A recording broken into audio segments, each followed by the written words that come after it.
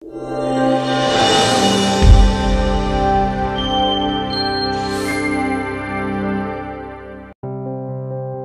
up in this month's City Scene, we're going to preview the 2018 road construction season and focus on how hands-only CPR can really improve an individual's chance at life. Hi everyone, I'm Michelle Wellman and welcome to February's City Scene. Up first is Shannon Austin filling us in on 2018 road construction season. Hi Sioux Falls, Shannon Austin here with Public Works Engineering, and guess what? Construction season is right around the corner. We want to make sure you are prepared for this season, and so we want to give you a brief update on what we have coming for you. We welcome to the show John Osmond. John, welcome. Thank you. You are project manager of a couple of our biggest projects for the summer. We're going to start off with the Ellis Road project from 41st Street going north to about 12th Street. 1,500 feet short. Okay, so we're not going fully into 12th Street. Not with new pavement. We'll have some transitional work right short of 12th Street. Okay, so just generally, what is the scope of this very large project? It consists of removing a rural section 2-lane road and reconstructing it into 4 lanes of concrete with a raised median, traffic signals, street lights, some water main, underground utility work, and then one unique thing about it is we're going to have a path, an 8-foot path along the each side. So that's really different from what it is today, because like as you said, it's a 2-lane rural section, which means it's basically an old county highway. It's paved, but it does have the ditches that are in people's backyards. Correct. Okay.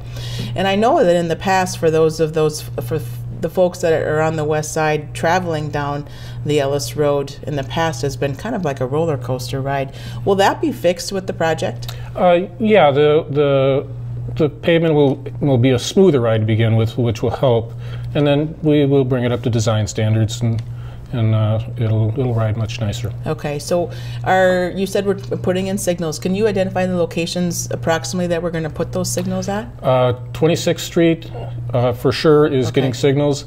Then we will stub out for future at the other major intersections, so we'll have the underground ready when they're up to count. So what's the overall cost estimate for the project? $11 million. Wow, that's a big project. That's got to be our biggest one for the season, hasn't it? Yes, it is. Okay. So, and when do we start that? When do we anticipate that to start? I'd like March 17th because I'm Irish, but I think a more realistic would be beginning of April. Okay, so what are the detours associated? Because I'm assuming with that rural section, you'll have to totally close off sections at a time. It's actually going to be constructed as a full closure, and then we will have connectivity from east to west at various locations during the project, and then traffic will detour around along Sertoma. Okay, so the whole actual corridor will be closed all at one time? Pretty much, yes. And is it a 1-year project? No, it's 2 years. We will get the pavement open by November, and then we will do some cleanup work next year. Okay. So our next project then is Madison Street from Louise to the Big Sioux River, and then also Louise from Madison Street north. Can you briefly describe the impacts to our drivers for that project? That will also be constructed as a full closure. It'll be a very quick closure as far as on Madison, because of the fair. We want to get things open in time for the fair. Great. So not a huge impact, but certainly an impact for those commuters. Correct. Thanks. Our next update, we're going to talk to Dina Knudsen from our also City of Sioux Falls project manager. Dina, you have a project on 85th Street from Louise over to Hughes, which is on the total southwest part of the city. Can you give our viewers an update on what's going on there? Sure. The project will bid here at the end of February, and it's roughly right now about $3.5 million. Okay. We'll be putting a signal at the intersection of Hughes and the signal at the intersection of Louise and 93rd Street. Okay. The road will be under a complete closure during construction, but being that it's a fairly short distance, it won't be a complete summer project. We're estimating to probably be about 3 to 4 months. Wow. Okay. So similar to John's project with these rural section roads with the 2 lanes and ditches, it's really going to look different out there once the project is done. Correct. What are we going to be building? We'll be building, it'll be a raised median with 2 11-foot lanes in each direction, so 4 lanes total. So a lot like Louise Avenue that exists out there today. Yes, correct. Okay. And that segment or that kind of street will be extended then all the way over to Tallgrass eventually? Eventually in the future, yeah. And then it'll ultimately lead to the overpass at 85th Street. But more studies will be happening with that. The environmental assessment will be completed for the overpass, but then more discussion will be happening with the interchange. So really there's a lot of work going on in that little area for the next 3 or 4 years. It will change a lot, yes. All right, well then we're going to go over to the east side, which is a project that we've talked about numerous times on City Scene, 26th and Southeastern. So for our drivers who haven't been on 26th Street near Rotary Park recently, if they drive by now, they're really going to see a lot of change. Tell us what's been going on out there. Well, the street department, City of Sioux Falls Street Department helped us out with removing all of the trees that we needed to within the new Rotary Park, which will be on the west side of the river. That will be the home to the new Rotary Park. That project bids at the end of February. That will be a good chunk of the summer. Not a huge impact to the public, definitely not the driving public because it will be off the street, but there'll be a little bit of impact on the bike trail on the east side of the river, but we'll have a detour in place so people will be able to get around there. So it looks really different though, doesn't it? And it does. When you drive by, it's like, oh, you can see quite a bit more now. It does. It does. And so what did we do with all that wood again? The street department, they took it to some of it went to the penitentiary, and then some of it went to be recycled at the pellet place. Okay, so it went to a good home. Yes, correct. And then give us a quick overview of when the project, the 26th Street and Southeastern project, will be bid and under construction. That project will be bid October of this year, 2018. Oh, it's already coming here. It is. It is. It's coming fast. And then that will be a 2-year construction project in 19 and 20. And that will impact our drivers. That will be a very big impact to but drivers. What's the highlight? The 26th Street will remain open to traffic, is that right? Yes, that's correct. Yep. It'll be flopped through the different phases, but yeah, there will be a portion remaining. Well, viewers, for more information on all these projects that we've talked about today, go to the City of Sioux Falls' website at siouxfalls.org under engineering, and then also under upcoming street construction. We'll have project newsletters as well as an interactive street map to help you guide you in your travels. Thanks for watching. Folks, did you know that hands-only CPR can really improve a person's chance at life? Here's Sioux Falls Fire Rescue to explain what I mean. Hi, this is Division Chief Steve Fessler with Sioux Falls Fire Rescue. And today I'm with Jeremy Robertson, one of our EMS educators. And it is American Heart Month. So one of the things we want to talk about is hands-only CPR. Yep, that is correct. It's February's Heart Month, so we're going to teach somebody in about 30 seconds how to save somebody's life. Okay, and as we said, February is Heart Month, and heart disease is the #1 killer of Americans nationwide.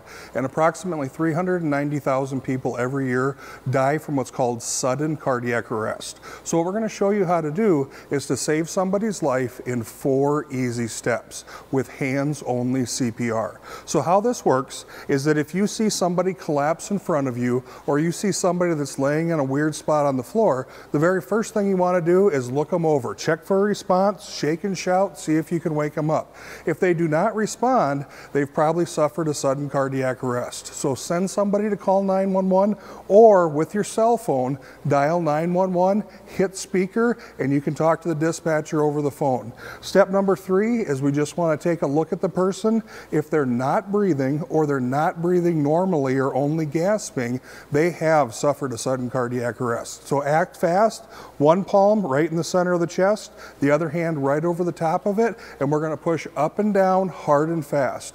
2 inches deep, 100 times a minute.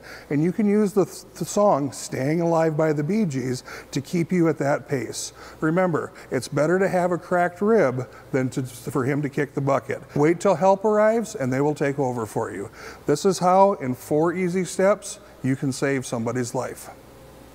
Boy, that is a simple, easy 2-step process. We'd like to know a little bit more about who or what we can contact for additional CPR classes. Yep, if you need CPR certification for work or for your job, one of the things we offer is that you can do the class online through the American Heart Association, and then we offer free skills testing once a month here at Fire Headquarters. And we also do hands-only classes, which are free of charge, and we set those up with a conversation with me of what works best for your schedule, what works in my schedule, and what we do like to have a minimum of about 10 people to come out and do one of those classes. So you can certainly contact me at Sioux Falls Fire, 605-367-8271, or go to Sioux Falls Fire website for more information, and that's siouxfalls.org/fire. Up next is Jessica Sexy, and she's going to share some really important information on conservation. Hi, Jessica. Tell us what you do. Hi, I'm Michelle. I'm Jessica Sexy. I'm the Sustainability Coordinator for the City of Sioux Falls. Okay. So I'm here today to talk a little bit about water conservation and how people can conserve water in their home. Critical. Very Yes. critical. So we are in a kitchen right now. Yeah. Is there some special tips about the place behind you? So in your kitchen sink, there's a lot of ways that you can conserve water, starting with how you wash your dishes. So if you choose to hand wash your dishes, you don't need to keep the water running. We like to have, it can be It's got to tricky. get warm. I know, right? You want to let the temperature warm up, but once it warms up, just fill up your sink, plug it, have one of your sinks full of the dishwashing solution with your dishwashing soap. The other one can be your rinsing station. So you've got the soapy side and then the rinsing side. That way you can turn the water off, save water. You'll wash it on the soapy side, rinse it, give it a quick dip in the water solution, and then just let it dry. Let it air dry. Yep. Okay. What about people, because I'm guilty of this too, who run their water for their garbage disposal? That's a good question. Yeah, so that is one way that you can use a lot of water too. So yeah, That's so bad. That's okay. But you know what you can do? Take your vegetable scraps, your vegetable peels or fruit scraps, things like that. Anything organic that's not a meat product, you can take that and compost it instead of putting it down your dishwasher disposal. So you can save water that way too. Okay, now in the wintertime, where do we compost? How do we do that? So you can still compost in the wintertime as long as you take care of your compost bin. The compost itself will heat up naturally. You just need to make sure that you turn it and keep it in a sunny spot, keep it maintained. Okay, so maybe right outside your back door. Right, exactly, right outside your back door. I did not know that it heated up all by itself. Yeah, it's really interesting. You can see it even steaming in the winter. I'm a little horrified Yeah. and intrigued by that information. Yeah. Okay, so we talked about washing your dishes. Is it okay to use a dishwasher? Are there certain settings that you should look for? Yeah, so interestingly enough, you're probably going to save more water if you do use your dishwasher. That's crazy. Yeah, they're designed to be more water efficient these days, especially if you have a newer model. Just make sure that you fill it all the way full before you run it. Okay, so none of those little mini ones, those little mini light settings that the newer ones have. Right. You want to fill it all the way because your dishwasher can't sense if there's only a half load in, so it's going to use the same amount of water no matter what. So put everything in there that you can before you run it. Okay, we've talked about the kitchen. Yeah. Let's talk a little bit maybe about the bathroom. Sure. So there's a lot of great ways that you can save water in your bathroom, starting with your shower. Take a look at your shower head. We have free low flow shower heads available with the City of Sioux Falls. You can pick up, really easy to install, and they'll help you to use less water while you are showering. Where do folks go to get those? The utility billing office where you pay your water bill, also City Hall at the Public Works Administration building. I learned so much. Yeah. There's always something. Right. They're free. And a lot of folks say, well, I want a high pressure shower. We actually do get higher pressure because we're limiting the amount of water that comes out. So I really like the shower heads. Now, it has to be one of the shower heads that's up top. It can't be a handheld. Right. It's got to be the one up top. But if you do have a handheld one and you want to save water in the shower, just limit your shower time. Maybe challenge your family to see who can take the shortest shower. Oh, I like that. Yeah. Oh, you have kids. That's great. That's a good way to do it, yeah. Okay, so we've talked about the kitchen. We've talked about the bathroom. Any more tips? Maybe laundry tips? Sure. So for the laundry, same thing with the dishwasher. If you do run your laundry machine, your washing machine, you just want to make sure that it's completely full before you run a cycle. Okay.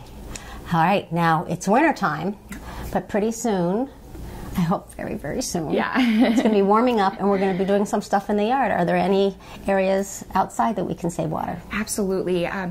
We have a mandatory ordinance for lawn watering. A lot of people don't know that. Right. And they try to break the rules. Yeah, so every single day you cannot water between noon and 5 p.m. And really that's to your benefit, because at that time the evaporation rate is so high that you're not going to get all the water that you're putting and paying to put on your lawn into your lawn. So don't water between noon and 5 p.m. at any time. Okay. Make sure to only water your lawn when it needs it. Don't water your lawn when it's raining. Don't water your lawn. That kills me. Yeah. Oh, you see it a lot. Because they have the timers. A lot of people have the timers. Right, but we also have rain sensor rebates too through the utility billing office. So check online for that too. So if you want to make sure that you're not watering when it's raining, we do have rain sensors. You can apply for a rebate. Any other things I simply don't know? My gosh. Yeah, so there are other water conservation devices I want to quick mention. Okay. We've got leak detection tablets for your toilet. A lot of people, you're not going to hear your toilet running, but you could have a leak, and that can be causing your water bill to spike way up. Okay. So you can pick up these tablets, you put them in your tank, they're blue. If you see the blue come out into the bowl, you know that you have a leak in your toilet. So you need to get that fixed, and you'll save money and water by doing that. Same pickup spot? Yep, same pickup spot. They also have, for in the summertime when it does get nice, they've got nice hose nozzles you can screw right on, and that helps you control the flow of the water coming out of your hose. I need one of those. Yeah, those are really nice. Those, when it's drip, drip, drip. Yep. And I put a bucket under it last year before I got it fixed. It's amazing how much those drips add up. Right, it fills up really quickly. Yeah, and that's money that you have to pay for, so it's nice to be able to control that a little bit better. Well, my gosh. I'm learning along with everybody else. Well, good. That's awesome. Jessica, thanks for joining me. Thank you for having me.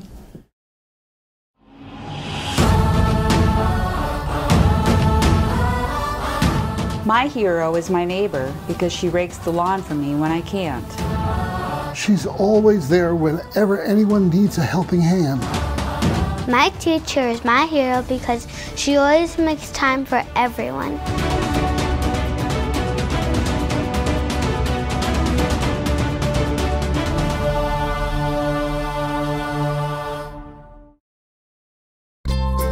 Sioux Falls Parks and Recreation has part-time positions available to supervise our open gym programs. Flexible schedules, afternoon, evening, and weekend opportunities are available. Apply online today.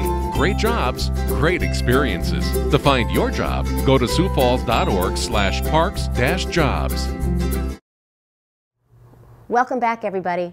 Did you know that February is American Heart Month and how just a few simple changes can really improve your lifestyle? Hi, welcome to City Scene. I'm Mary Michaels with Live Well Sioux Falls, and with me today is Chrissy Meyer from the American Heart Association in South Dakota, and we're talking about Heart Month because obviously February is American Heart Month. So Chrissy, is it true, is cardiovascular disease still the #1 killer of men and women in our country? Unfortunately, yes. Like I always say, the American Heart Association, we're in the business of ending heart disease and stroke, but unfortunately business is still really good. In fact, what we know is that approximately 1 in 3 women will die of cardiovascular diseases and stroke. That amounts to 1 woman about every 80 seconds. So in the course of a half-hour TV program, we're losing about 22 women, which is stunning. But the good news is that heart disease is 80% preventable. So with simple lifestyle changes, with simple things that you can do in your life, you really can control your risk. Yeah, I think, Heart Month comes at a good time because we've just crossed over into the new year. People are thinking about maybe some resolutions or how they can make 2018 a little healthier. Yeah. It can seem daunting, though, when you're talking about lifestyle change. So tell me a little bit about how the Heart Association teaches people to look at their lifestyle changes and how to make it a little more simple. Yeah, well, we know that there are certain things that you can control and certain things that you can't control. You can't control your age, can't control your family history, but you can be aware of those things. So go and have a conversation with your doctor, understand what those risk factors are that you cannot change. But then the other important thing is to understand what risk factors you can change, and those are things like your blood pressure, your blood cholesterol, your blood sugar, your body mass index, which is kind of a measure of how overweight or underweight you might be. Just understanding those key numbers is a really important thing to do. And once you know those numbers, you can create an action plan to decide how you're going to tackle that through lifestyle changes. So for example, if you have that conversation with your doctor and you discover that your blood pressure is a little high, just by getting that blood pressure under control, either through a diet change, maybe reducing sodium, eating more fruits and vegetables, getting more physically active, maybe it's appropriate to be on medication, maybe not. But if you can get that blood pressure number under control, we know that you can drastically reduce your risk for heart disease. So it's those simple things, but it all starts with a conversation with your healthcare provider. And a lot of those lifestyle changes, so just maybe saying, okay, I'm going to start to add 1 extra fruit or vegetable to my plate at each meal, or I'm going to get out for 10 extra minutes today, and then maybe next week it's 15 minutes.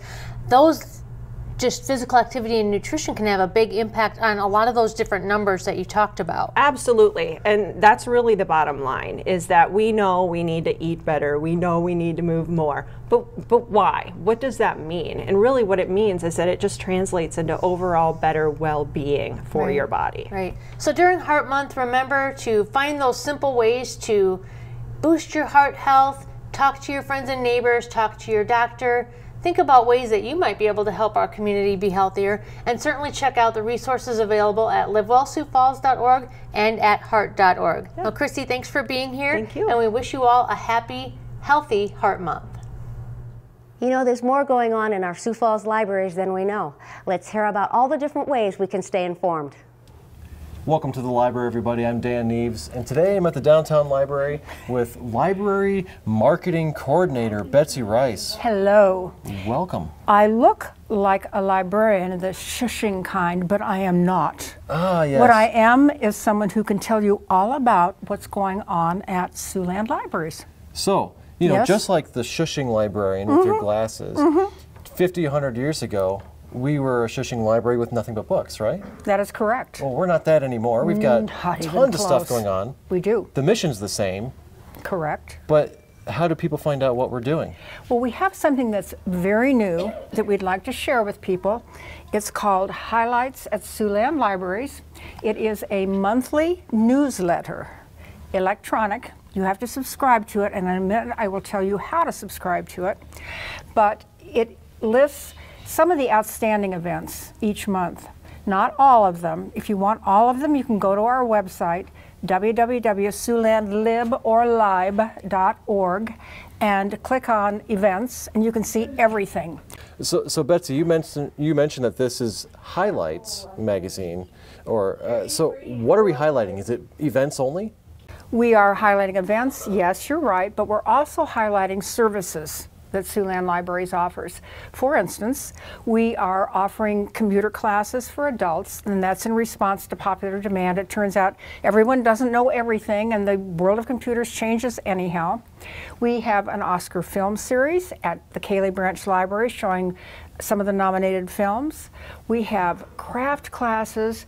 We have 3 musical appearances, one by the two men from the South Dakota Rock and Roll Hall of Fame.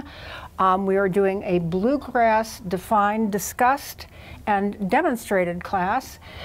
We also have a music therapist coming, and this is all in conjunction with our Siouxland Library winter reading program, which is called Libraries Rock. And Dan, libraries do rock. There is no question. So that's a lot of information you can find in Highlights, which comes out monthly. Monthly. And subscribe through our website. Subscribe by going to a search engine, whether that's Google, Yahoo, whatever. Search Siouxland Libraries. Sign up to find out the big things that are going on, the big services we offer. And these fancy guys you can find on our website as well, siouxlandlib.org, or stop by any location to pick these off the table. Absolutely. Follow us on social media. And this is everything that's going on every month. Yeah, There's this is a comprehensive list. This is overwhelming sometimes because we're doing a lot of stuff. We are indeed. But we have something for everybody. We do, no question. So, if you want to find out more, visit us online, siouxlandlib.org. Give us a call, 367-8720, or stop by any Siouxland Libraries location. We can tell you what's happening and what you should go to. 2018 is the year of the park. Jackie Nelson is going to explain all about 80 and 18. My name is Jackie Nelson. I'm the Administrative Manager for the Sioux Falls Park and Recs Department, and we're here to talk about 80 and 18. 80 and 18 is our challenge to the citizens and visitors of Sioux Falls in regard to getting to 80 parks in Sioux Falls over the course of 2018. So we'd like, again, citizens and visitors to visit all 80 parks, take a picture of themselves with a landmark, similar to what's behind me with the ice rink, and then take that picture and post it on Twitter or Facebook from a social media platform, or if you're not a social media follower or fan, you can also print off a form at siouxfalls.org, 80 and 18, and you can drop off the printed form with your pictures to the Sioux Falls Park and Recreation Office. We are doing this for fun and to get people to explore Sioux Falls and to learn more about the parks and the history that goes behind each of the parks throughout Sioux Falls. We want people outside exploring their parks, sharing what they're learning and seeing with their friends and families, and just really making memories as they move forward throughout 2018 into, the next generations with their families. We are at Sherman Park, and with me is Diane Gildemaster. She's the District Park Supervisor for Sherman, and she's going to let us know a little bit more about what we can do in February at Sherman Park. Sherman is one of the more popular ice rinks. We've got the hockey pen behind me here, and that's pretty popular. And then just that it's kind of in central part of town. Really a nice rink with some protection of the trees from the wind, and so really fun to be at. The softball fields work really well for some winter kickball if you're interested. There's some little bit of sledding hills up in the upper part of Sherman as well. Definitely come and use the park. It's great. Jackie, hey, did you check out Dino Roars the last time it was at the Great Plains Zoo? If you missed it, there's another chance to check it out. Hello, my name is Dan Simon. I'm Vice President of Operations at the Great Plains Zoo and Delbridge Museum of Natural History, and we're here today to talk about our new traveling exhibit called Dino Roars. With Dino Roars, our great room in the Delbridge Museum gets transformed into a prehistoric jungle with 19 animatronic dinosaurs that move and swish their tails and roar. Very interactive and very fun for both kids and families. Dino Roars has always been a very popular exhibit for us, very popular with kids. Kids and dinosaurs is always a winning combination. They're coming in, they're exploring, they're able to not only see the dinosaurs, but we have a lot of nice little interactive exhibits as well where kids can dig in for fossils in the sand pits. They can compare texture of skin of dinosaurs with some modern day animals like alligators and snakes. They might also explore comparisons with predator-prey relationships. So always a good learning and entertaining experience for kids. This exhibit ties in with bringing families into the zoo, learning about animals and their interactions with the natural world. Of course, they have access to the Delbridge Museum, which has a lot more of that content regarding animals, and then really making it a year-round attraction for Sioux Falls. Our kids clinic is open. Kids can come in and pretend they're a veterinarian, have a lot of interactive and learning opportunities in that area. And then of course get out into the zoo. There's a lot of warm-up areas throughout the zoo where they can go look at our animals, get warmed up, and move to the next spot. So really year-round attraction for the community of Sioux Falls and the surrounding areas. The Dino Roars exhibit will be here in the Great Room at the Great Plains Zoo until April 15th. There's a $3 admission charge. That's in addition to zoo admission. And if you're a regular zoo goer, you can, for $28, you can add a Dino membership. And so it gives you unlimited access throughout the run of dinos here to the exhibit. Well, everyone, thanks for joining me for this month's City Scene. If you missed any of it or you want to see it again, check us out on siouxfalls.org or on YouTube. I'll see you next month.